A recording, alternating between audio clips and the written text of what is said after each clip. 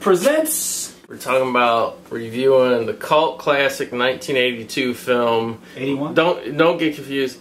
It said release. The credits say 81. I guess it's when it made it released in 82. So it was made in 81. Yeah. 81, 82, already confusing. Class of 1984. So we got 3 different years here. It doesn't really fucking matter at all. It does not. It does not at all. They made a futuristic movie set 16 months in the future. Which nothing about it looked futuristic at all, which is good. Which is good, because it was only 16 months. Exactly. So no hoverboards, no fucking DeLorean time machines, nothing like that. Even though there could have been, wink wink. No Chappie Scouts. Yeah. So just regular ass future, 16 months. So anyway, basic premise of this movie was the director, he really wanted to say that the schools was getting bad with some gangs and shit and some crimes and normally a fucking movie maker is not so sympathetic with violence against teachers. This is a first for me, and he was he was so passionate. I mean, even the fucking opening fucking caption talked about how every year 280,000 attacks on teachers, and so far no school has ever been as bad as Lincoln. Yes. So basically, the movie starts out. Perry King plays the teacher. There's a cool opening song by Alice Cooper. He's driving through the ghetto. Yeah. What do you do when a dream becomes a nightmare? I would love to see a video for that. I don't think there was. So ominous and shit. But yeah, so the teacher, he's driving through the ghetto just to get to the school. So he should have known. You know what I mean? Dude, the motherfucker's from Nebraska. I don't know how he ends up taking a job in fucking this awful fucking ghetto New York public school. He's got a nice house with a fucking wife who's like 6 months pregnant, and then he pulls his car, his fucking poopty ass fucking lawn car, into the school parking lot. There's fucking graffiti everywhere. I know, dicks drawn on the wall. Dicks drawn. Yeah. Faculty parking is spray painted to be fuckledy parking, which I thought was very, very cute. There's actually somebody just doing it. You see the guy doing it. Yeah, he's doing it, as the teacher's driving by. And I get the feeling that every week they replace the sign and he just does it again. Faculty, every week. So he meets a fellow teacher, Roddy McDowell, who's getting his briefcase ready for school, which includes a handgun. Right, one of the best opening scenes in the fucking movie. Like, you see Roddy McDowell open his fucking case and there's a fucking handgun in there. Yeah. And Perry King sees it and he's like, "What do you have that for?" So naive. And he's like, "You'll learn. You don't know. Is this your?" And he goes, "Where have you taught before?" Perry King goes, "This is my first time, or nowhere." Yeah. And Roddy goes, "That's what I thought." Well, fucking, what do you have that for? Maybe because I don't want my wife to get raped. So anyway, so he goes, and it's a lot of repetitive scenes, but basically he runs into a gang of punks.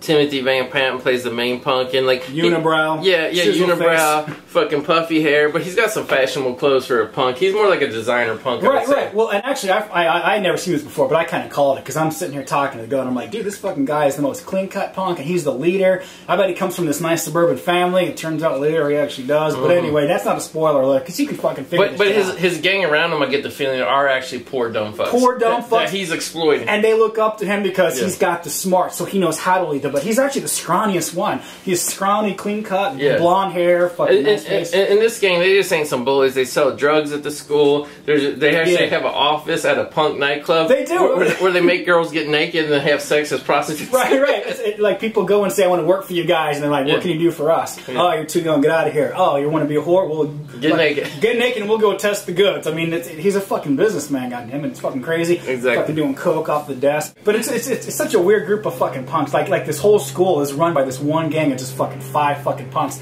and they don't have traditional weapons like guns or anything. Like a couple of them have maybe some switchblades. Yeah. But they're just so menacing, and their reputation. I guess. And they beat everybody up. They beat everybody. Dude, there's a scene where fucking this young black guy is just trying to sell some fucking weed. All he wants to do is sell some fucking weed or speed. What's wrong with that in high school? Yeah, and so they fucking beat him up and say, "We're the only people that fucking sell drugs here." And they fucking they have a rumble with the black gang, and all the black gang, the way they dress is kind of like the crew. Like these guys look like they're rolling with Africa Bambaataa with the little scarves and shit on their heads. Fucking red hand. They look like they're gonna be a gang from the Warriors. Exactly. I totally thought Warriors in that scene, by the way. But just a little interesting side scene to show that they're not afraid to go up against other gangs and fucking fight them and shit. So I mean, they fucking bring it, dude. They ain't afraid of it. They'll fight. They're not a pussy gang. They'll fight. So they set this up, and basically what happens is the basic story of it is Perry King plays the music teacher, and every time he's trying to teach these motherfuckers how to play the elbow and trumpet and shit, like these gangs are coming in and like pushing everything, like knocking the desk over and shit. And don't forget, one of the students is young Mikey J. Fox. Yeah, Michael Fox. Credited as Michael Fox. Yeah. I didn't even recognize him at first. He's so young. He plays this fucking prepubescent, pudgy fucking trumpet playing nerd kid. And this being an 80s whatever movie, obviously there's some kids at the school that look like they're 30 years old. Michael Fox doesn't. He looks like a high school kid. He's the only one that looks like a high school kid, which is another funny thing about the movie. It doesn't really detract from it, because what are you going to do? Almost every fucking kid looks like they're played by a fucking 38-year-old. But I prefer it, though, and honestly, because how are you going to be afraid of a true 15-year-old? How? Exactly, exactly. I mean, one of the gang members, I don't know his name, I just call him Moose. He's just this big old fat guy that never, ever, ever, ever, ever covers his fucking front side. This motherfucker's at least 34. He just all the whole movie, he's just showing his hairy chest and his big gut, but he's like the muscle of the group, so they need him, of course. He's dumb as fuck, and he's always smoking. But anyway, I digress. Michael Fox was young as fuck. He was. And basically what happens is, without spoiling too much, is the punks that keep challenging the teacher, and I mean, they, like, not just, like, fucking trying to beat him up and shit, they blow up his car. They blow up his fucking car. They fucking blow it up. It's ridiculous. I mean, just it's a slow burn of like a culmination of what they do. The first thing they do is kind of mild. They go up to his house and they fucking use a water gun and they spray fake blood in his face. And there's and then just from there it just goes fucking downhill. And you keep thinking they want him to back off, but he won't. He won't be intimidated by punk kids. So, but at the same time, he don't realize how hardcore they are. Probably he doesn't, and we the viewers don't either, because like I said, we're showing just a little bit at a time of each little thing they do is slightly more worse. And so as a viewer, you're thinking, how possibly bad can it get? These are just fucking high school kids. Come on, they're all 17. How bad can it get? And that's why he can't get the cops to do anything about them. Is the cop is like, oh, they're 17, can't do shit. Yeah, why not? Right, exactly. Yeah, don't they have juvie hall in 1981? Exactly. So the principal says we can't touch them. The cops say we can't touch them. Meanwhile, they're clearly fucking vicious animals, and it's kind of a tragedy in the sense that this man led to his own downfall, which we're not going to get into spoilers. But like his obsession with them, he wanted to be the one man that was going to make a difference, kind of like fucking James Belushi, the principal. Like this is basically Stand By Me gone wrong. The teacher that comes into the shitty school and he can't change nothing. Everybody tells him to back off, like for your own sake, just back off. Yeah. And the principal even said, no, your job is not really to teach. And in fact, he only has 4 classes a day. The other 4 periods, he's got to fucking be a hall monitor. Look in the bathrooms and shit for drugs. Yeah, exactly. So yeah, we ain't gonna spoil it, but I will say that as a man, as a husband, like, he pretty much loses everything. Like, that's why you got to see this movie too. This ain't just no chicken shit show. These fuckers go far, man. These fuckers are. I mean, it's like straw dogs in a high school. It is straw dogs. It's very, very Dario Argento like. I mean, just not only see what the kids are capable of, but to fucking see what the teacher was capable of. I mean, like, it's like tit for tat. Like, you hurt me, I hurt you back. You hurt me, I hurt you worse. I mean, and the teacher just fucking at the end. It's almost crazy with the vengeance that he has for these fucking kids. And this is like it's like a $4 million low budget but no name real movie. It was such a big hit. The director, then they signed him to do Firestarter and Commando with Schwarzenegger. Exactly. I mean, it just shows that this was the movie that catapulted his career.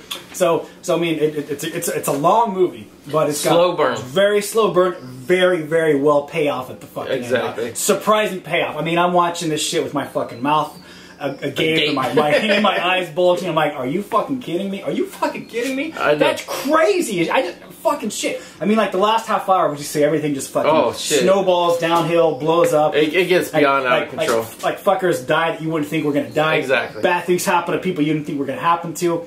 It's just amazing how fucking bad it gets for everybody. Nobody wins in this movie. So as a movie, just slow burn, but actually sticking the landing, which a lot of these revenge type films do not. But this one does it. I really enjoy this movie. Ever since I bought this DVD, I watched it 2 or 3 times, so I like it a lot. I would give Class of 1984 at 8 out of 10. No problem. That's funny. That's exactly what I was going to give it. Maybe higher than you thought.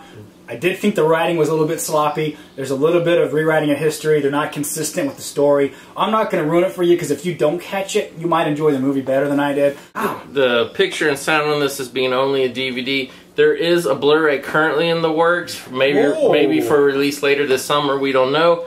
But I can't review it if it ain't out, motherfuckers. No shit, you know what I mean? But the DVD is serviceable enough. Yeah. It's great quality. It's fine. And I will say this: older movies where they didn't shake the camera around, the DVD compression, it doesn't have as hard of a time, so it looks better. It looks cleaner. Yeah, it's okay. If you watch a DVD of a new movie with all the shaky camera, it looks terrible, terrible, and you can see all the little art. So this is actually a good-looking DVD. Yeah. You can listen to the sound in stereo, or they did do a surround sound remix, which I thought was pretty good. It didn't sound too fake when we listened to it. You know, you would never even know it was that old ass of a movie. Alice Cooper song was banging on my surround sound speakers. I loved it. So slow, but so ominous. With a Clockwork Orange rip-off beginning. It was. Yeah. Actually, funny you should mention that because a lot of the elements of the fucking high school violence were reminiscent of a Clockwork Orange. Which the director admitted to, so he just paying homage to it. It was, and it was not a rip-off. It was clearly an homage. Yeah. But I like it in a way. It's almost realistic, though, because it's almost like these kids are ripping off Clockwork Orange. With the fashion styles. You know what I mean? So it wasn't just, Give you something to think about. Wrap that around your head. The old